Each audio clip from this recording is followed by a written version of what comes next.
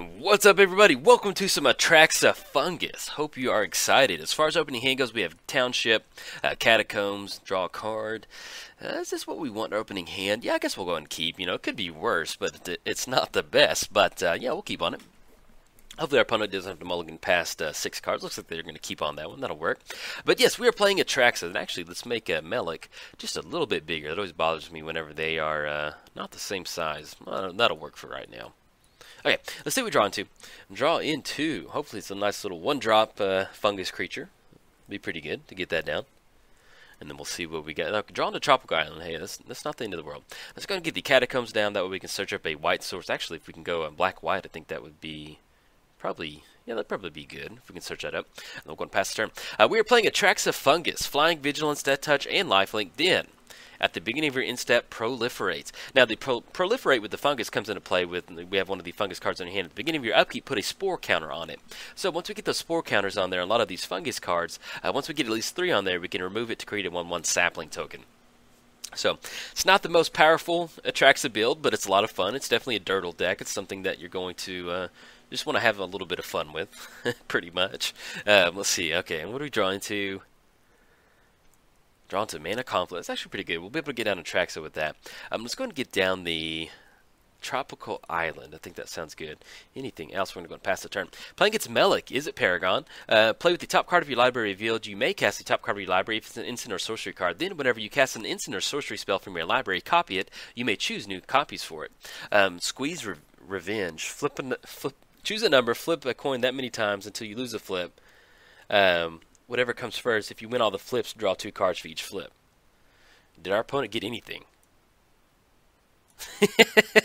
Lost the flip.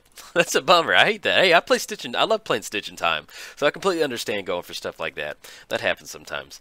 Let's get the get the Flooded Strand down. Anything else? I think, well, yeah, we're going to pass the turn. We can always go for steady progress on our opponent's turn. Or if we really want to get a card draw, yeah, we'll wait until their turn to kind of go for it. I think I'm okay with that. Now, one of the things that really helps us get the Atraxa game plan going is going to be Paradox Haze. It's going to allow us to get an extra upkeep, which works perfect with our spore creatures on the battlefield. So, and in fact, let's go and crack the Flooded Strand. And what are we going to grab on this? So we have black-white, we have black-green. We're actually, I think we're okay on mana at this point. So probably need, if we can grab another green, green-white source, I think that'd be good, because we have Mana Confluence and Flooded Grove. Yeah, let's go and grab the Temple Garden. And we'll go and shock that one in, because we're going to go for the steady progress. Let's just draw an extra card, see if we can get a little bit ahead on stuff.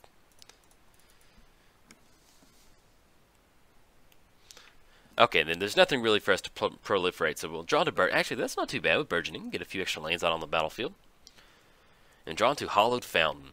Okay, so we can go for Wargate on like a 1 creature. I'd like to save Wargate for the Paradox Haze. So I think at this point, let's just go ahead and get down the Flooded Grove. Let's go for Burgeoning. I'd like to just get ahead on mana as quickly as possible. You know, we're kind of just sitting there, not really going to be able to do much against Melek. And I'd like to make the land drop. Anything else? We can get down the Hollowed Fountain, and that'll be next turn. We can get that down and start working towards getting down the Paradox Haze and getting down Pallid. I guess that's how you say it, maybe. Let's go and put down the Hollowed Fountain. We don't really have anything we can do for 1. Not going to pay 2. Just going to put it in play tabbed. So it's going to be 1, 2, 3, 4, 5, 6. That'll be 6 total mana we can get down. And then hopefully, you know, our opponent's deck, not saying that it's going to be all in Melek, close the game out. Hopefully it's not, but if we can get some of our support pieces on the battlefield, it really helps us accelerate our fungus game plan. That's always a fun sentence to say. Let's get down to the Governey Township. So it's 1, 2, 3, 4, 5, 6. It's going to be 6 total mana. And one of the things that we can go for Atraxa, but you need to get the spore counters on your creatures first. So let's actually go ahead and put a spore counter on each fungus that you control. Let's go and get Pallid down, I think. A sapling token gets +1. Create a... I guess at this point it doesn't really matter other than having like a 4/4 body. So let's just go and go for the 4/4 body. Let's tap out. It's going to be double green. Let's tap the Flooded Grove, double green. Get into the Spore Sower. So we 1, 2, and the tap the hollowed fountain. Okay, anything else? We're going to go past the turn. So, at the beginning of your upkeep, we're going to be able to put a spore counter on each of our funguses, our fungi technically. And so, whenever we get down Pallid next turn, that's going to be an extra spore counter on there. And then we can finally get down Atraxa and hopefully kind of start out racing the Melek out there. Our opponent only has 3 cards in hand, so it's not. And if they're cycling a desert, Desert of the Fervent right now, then I do like that. So hopefully their hand's really not that active at this point right now. They do have the Chemister out there, so where they can pay 1 blue mana and draw 2 cards. So that's something they can definitely go for. Let's go get the Mana Confluence down. And that will put us at 1, 2, 3, 4, 5, 6, 7. It'll be 7 total mana next turn. So we'll see if we can kind of get going. All right. I'm probably not going to see a swing in. They can go for the red discarded card equal to the cards are converted mana cost. So we do have to watch out for that. You know, that's something they can go for Atraxa. But if we just get a nice board state developed to where it's not really going to be that best, or they have to keep activating each turn, hopefully we can kind of outrace that.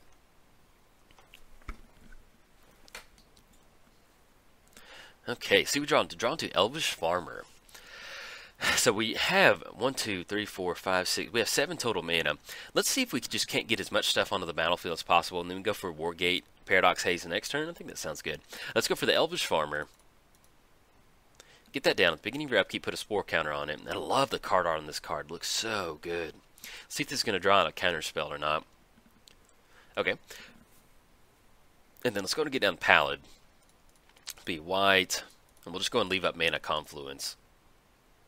Okay, get down the spore counter. So now we're kind of getting in a spot to where if we get down to Atraxa, or if we just simply get down the Tide, and when we start casting these spells, we're going to get some nice spore counters to kind of show for it.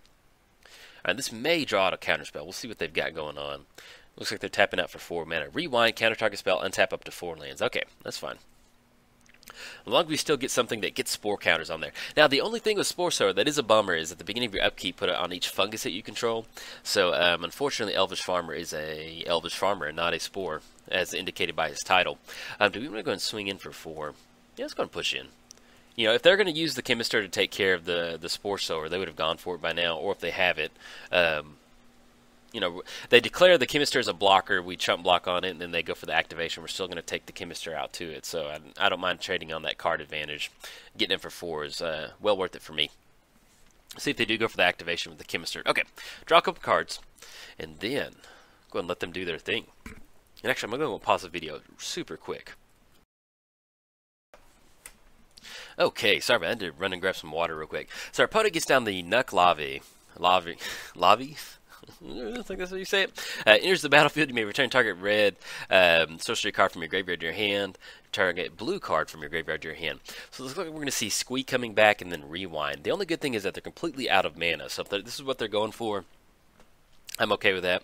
The thing, what did they bring back? That was Rewind in the draw cards ability. So that's not the end of the world. All right, so we're going to get the spore counters on the Elvish Farmer, the Spore Sower. Get an extra counter on the Elvish Farmer. And then we draw into... Ooh, okay, but we don't have a lot to support that. So now we're kind of not in a weird spot, but I think we do go for Atraxa on this one. We go for Atraxa, there's going to be at least one more spore counter on the Spore Sower, and then we can put an extra one on there too, to make it 2. It's going to be 1, 2, 3, 4, 5, 6, 7. Yeah, 7 total mana. Let's go ahead and go for that. Let's go for Atraxa. We need to get that going. So it's going to be tapping out for green. Let's just go blue, let's go white, let's go black, and let's tap out for green. Sorry about that. Let's do it this way. Tropical Island into blue-green Simic colors, and then black, and then white. Okay, there we go. I do know how to tap for mana. Get down to Atraxa, and then do we want to swing in with the 4? No, we're going to go and pass the turn. Let's going to just walk into that other full 4 over there. And let's go and proliferate on these 2. Anything else? No, we're done. All right, we'll get an extra spore counter on there. So it's going to be Spore on the battlefield once we remove the 3 counters from this. And the Elvish Farmer, remove 3 spore counters to create a sapling. The main thing is that we can sacrifice the sapling to gain 2 life. Now, this is what makes the Atraxa deck fun slash... frustrating to play. Like, you have all these spores, you have to get the spores in the hand, and it's just the effects that these spores really generate are just, I don't know, they're different sometimes. They're not the best, and it's it's a lot of work, and it's a lot. I enjoy playing the deck, but there's just sometimes where it just folds to like Damnation or like a Cyclonic Rift because you have to wait each upkeep to get those triggers going and different stuff like that. And it's just, I don't know, it's a lot of fun. I enjoy playing it, but there's just sometimes where it's just like, oh man, it's like you're trying to build a house out of like cards, and you just know you're never going to get. Like, you get to the top and you can never stick the roof on there. It just always falls down. And it's a little bit frustrating, but hey, that happens. Okay, let's go ahead and remove those spore counters, get a sapling onto the battlefield. Okay, let's see what else we've got, what we draw into. Worst case scenario, we just go for the tide, and then we can start proliferating and get some extra stuff going. Alright, spore counter on the Elvish Farm, and that will be 3 total spore counters we can actually go for, and then 1 more on the spore sower.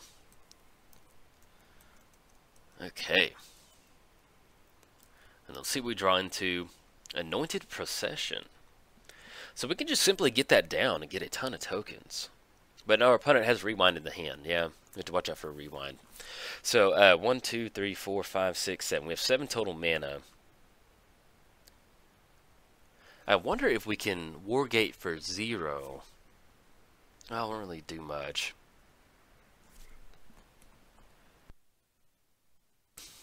So if we go for the tide, that's probably going to draw out rewinds, and I'm okay with trading on tide. You know, it's a little slow to wait until Anointed Procession for next turn, but yeah, I guess if we're trying to play around that, let's just go ahead and go for it. It's going to be blue, Temple Garden.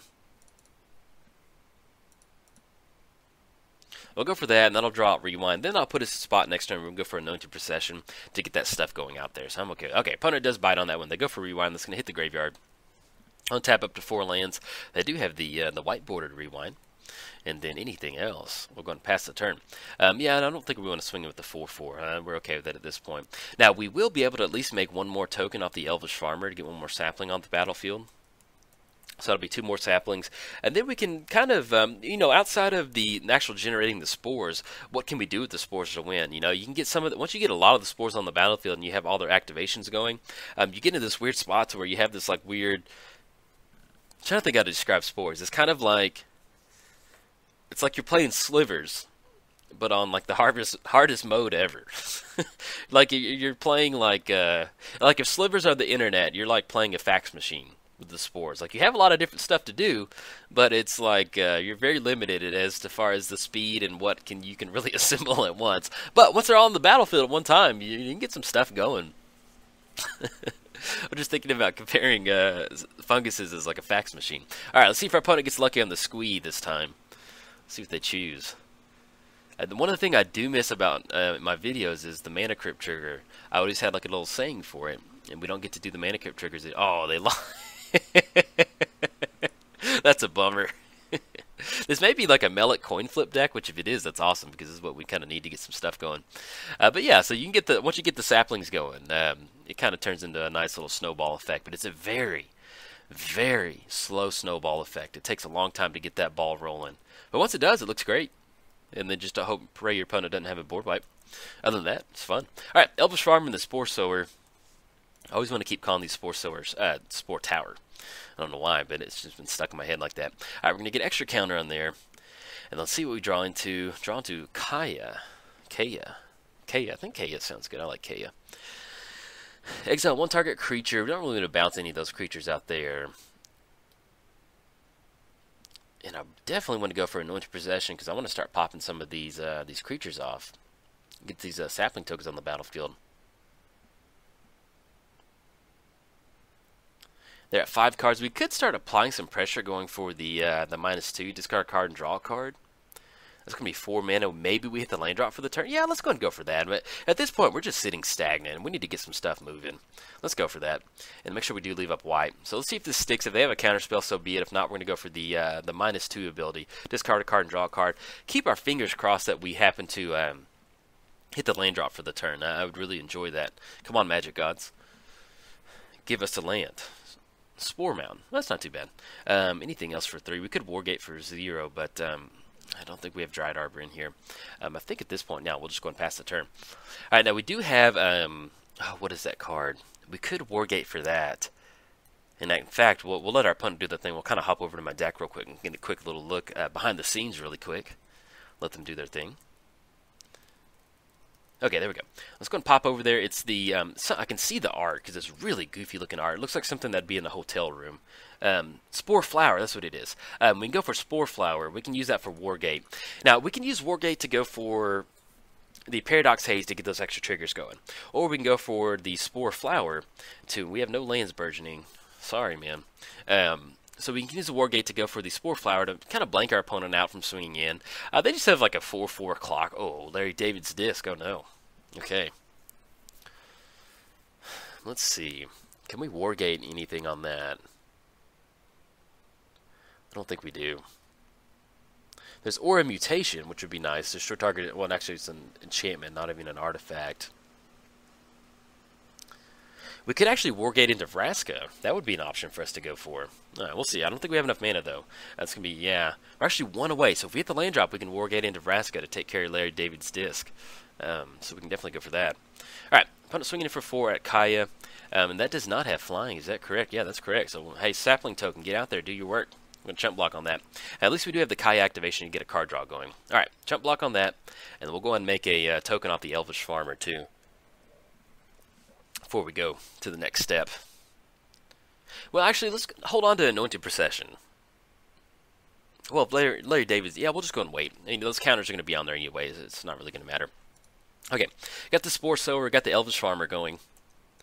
Get those, put a Spore counter on this. Let's go up to 5. And let's see what we draw into. Draw into Rampant Growth. Let's go and go for the Kaya activation. Each opponent discards a card, then we draw a card. Would love to hit that lane drop for the turn. That would be really nice. And, you know, it's actually not bad with Kaya, kind of attacking our opponent's hand on this one. And our opponent hadn't get down Melek yet. You know, maybe that's a little bit of a... oh, beautiful. Hit the Wooded Foothills. Okay. We're going to be tapping out for this. If they didn't crack on a counterspell for Kaya, I feel like we're okay with the Wargate. Let's go ahead and grab a... let's grab a Bayou. That we need... Probably need... Yeah, we need some more black, so let's grab a Bayou. Let's go for Wargate. Let's tap out for Bant colors. That's going to be green. Actually... use that for blue. Let's go blue, green, and then white. And that's going to be 1, 2, 3, and 4. Okay. Tap out for 5. That's going to be Vraska. We can get that down and hopefully go for Larry David's disc. Now, if they have a counter spell, they've got it. I don't mind going for it. Draw 2 cards. All right, they're digging. I'm okay with that. The main thing is we just want Larry David's disc off the battlefield. That's the main thing. Because board wipes don't... Oh, it looks like it's going to stick. Alright, let's go ahead and grab Vraska. There we go. Grab Vraska. Enters the battlefield. Let's go and destroy target non-land permanent. Take care of Larry David's disc. Get out of here. Go and get. And then we can still go ahead and make a token off either of these to kind of chump block on those creatures. Alright. Anything else? We're going to go and pass the turn. So, yes, this is exactly how Magic should be drawn up. It's turn 10 and... we don't have our... Both of us are only, you know, almost at our starting life total, and I've got a few spore counters on the battlefield. But at this point right now, I kind of like that we do have the Planeswalkers on the battlefield, so we're just going to go ahead and just kind of hold up our Spore Sowers and different stuff like that. We could have swung in to kind of get a little bit of a clock going with the Spore Sower, but I like leaving it up to kind of keep the Chemister in check, the science teacher over there, and then we can always start making some sapling tokens to block on the creepy beast creature token. That's really creepy right there. I wish I didn't click on that art. That's a lot of eyes. Anyway. We're going to recover from that. Yeah, that's what... I don't know why, but like the 4C card, it's like a blue cantrip, I think. That... Man, I can't really handle pictures that have multiple eyes on it like that. It's just really hard for my brain to kind of process that. I'm a very visual person. Yeah, I'm a visual learner, and I like seeing how things are done. And I can do that. And when I see somebody with turn and burn... Okay, let's get the... Until end of turn, target creature loses all abilities, becomes a red weird with base power, tough, deals 2 damage to that creature or player. Let's go and make let's make a sapling token in response to that. Okay. Spore Sower, hey, you put in some work. Thank you very much for your service. Unfortunately, you got turned and burned by the Izzet Guild. I don't know what's up with the Izzet Guild. I just had a double Izzet feature yesterday, and we're playing against Melek today. It's like we got the whole crew because we had Mizzix, we had Niv Mizzet, and we had Melek. And so now, yeah, I guess somehow I owe them money or something. All right, Subterranean Tremors deals 2 damage to each creature without flying. Now that will be our. Let's go and make some spore counters. We're going to sack these in response. It's going to be 2 lives. So I mean, unfortunately, that's all we can do at this point right now. Just gain a little bit extra life, kind of get a little bit ahead. Okay, and let's go ahead and I like the different sapling tokens on there. Let's go and sacrifice the sapling, gain 2 life. Elvish Farmer, love that card art, looks good. Looks. I wish they did more old school art like that on some of the new stuff. Okay, we go to 24, 2 damage. It's going to take care of the Elvish Farmer. It's a bummer, but that happens. But we do have a nice chunk of mana. You know, they can swing in and take care of both of our planeswalkers. It's going to be 1, 2, 3, 4, 5, 6, 7, 8. We do have 8 total mana. So what we can do is we can go for, if we hit the land drop and we go 9 mana, and we go Spore Mound and then go for Anointed Procession. So that way we can get a little bit extra sapling tokens on the battlefield. No, we do not have lands. We do not. No lands. And then, you know, as far as the clock goes, we're looking at 6. So we've got about a 4-turn clock. Destroy target enchantment. It's going to get sapling tokens. Okay. If we're going to go for that, and we want to go for a land drop next turn, let's go for Anointed Procession. I think yeah, if we do some setting up, let's go for Anointed Procession. Let's do that. Let's tap out for green. Let's tap out for white. Let's go for the Governey Township. Okay. We're going to get that down. And I think with Anointed Procession on the battlefield, I'd like to holding up Spore Mound to where maybe we can cast Spore Mound next turn, get a landfall trigger, get a couple extra things on the battlefield. And then, you know, if we want to go for Aura Mutation on Burgeoning, we can go for that to get those saplings on the battlefield. Then maybe, just maybe, we can go Governey Township activations on a lot of these saplings. I'm just trying to set up a really big turn for next turn because, like I said, we only have a 4-turn clock.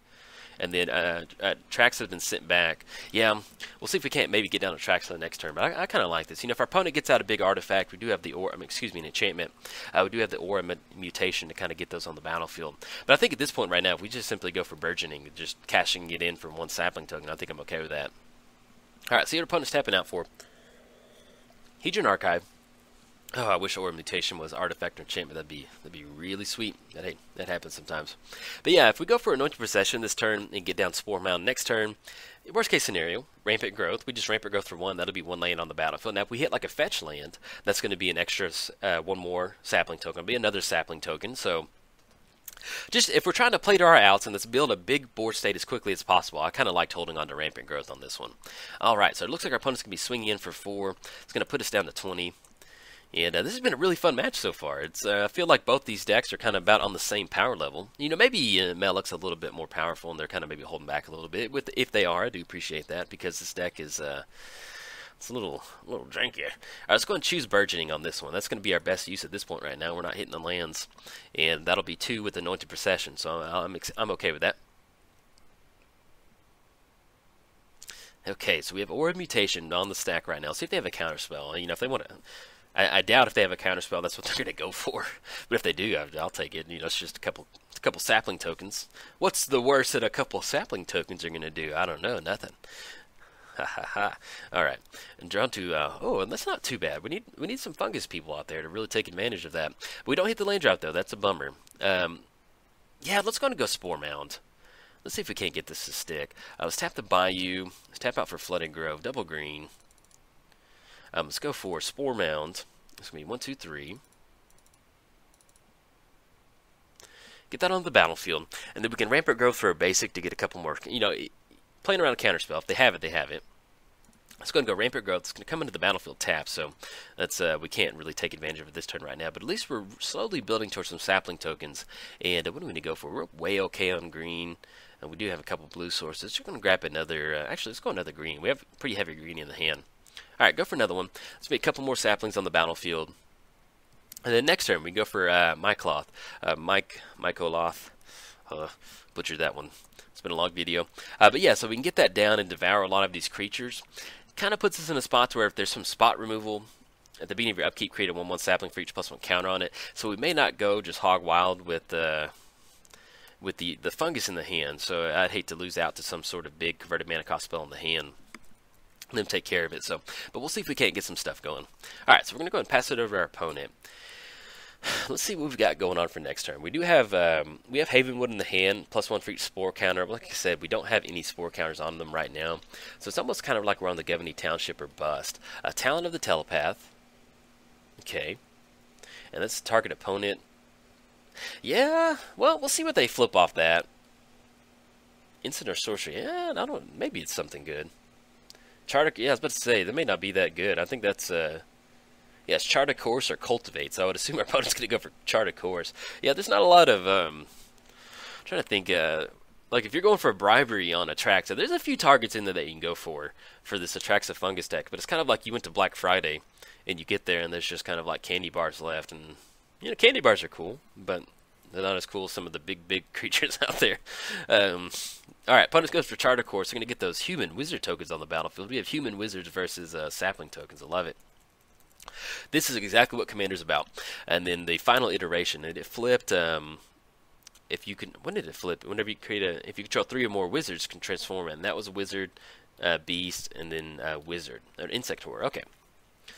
Man, I need to start. I kind of want to build like a blue-red value deck like this. I had Nin the Paint Artist, which was a lot of fun, but that was kind of trying to set up Stitch in Time and copy a lot of copy spells. I think it'd be a lot of fun just to go blue-red, just value. Like a deck like this. Mainly, I just want to play with the Dawson of Perfection. I think that's a pretty fun card to get those human wizard tokens on the battlefield. But if you are new to Magic and you don't get the line, basically what happened is that there's Delver of Secrets, which is something that transforms into this card, and then now it finally makes, it's just kind of like a throwback to Delver of Secrets. So if you want to go look that card up, go look it up, and you'll kind of see why the Dawson of Perfection kind of makes sense. Alright, opponent's tapping out for 4 mana. Like I said, we've got Governing Township next turn, but I don't know if that gets us out from underneath all these human wizard tokens. We could go for Atraxa, but I'm afraid that's just going to be 6 mana, Chemister activation, take care of Atraxa. Puts them having a 4/4, oh, Volcanic Vision. Alright, return it from your graveyard to your hand, deals damage equal to your opponent's. Converted mana cost to each creature your opponents can, oh, bummer. So they're targeting a rewind, so they're going to bring that back to the hand. It's going to completely wipe our board out. Alright, you got it. Bye, Funguses. Yeah, you can see what I'm talking about, where, you know, just board wipe completely. Just sets you back. Oh, there it is, 4C. Yeah, I hate that card. It's really hard for me. Like, yeah, I'm a big visual person, and it makes my eyes, like, not really process what's going on. Alright, let's see what we draw into, see if this is it. If not, then we're going to be dead. We got a bunch of human wizards staring at us really weirdly. Yeah, we get down to Atraxa, they go for the Chemister activation. They have more than enough to close it out. Hey, good game. Definitely enjoyed it. Enjoyed it. But yeah, unfortunately, that's Fungus right there. And when I play this Atraxa Fungus deck, stuff like this happens, man, where it's just, you know, sometimes it works perfectly. Other times we try our best to get it going, and unfortunately it doesn't happen. But sometimes it leads to these fun commentary games. But if you enjoyed the video, if you enjoyed your Fungus Among Us, like and subscribe. Thanks. Bye.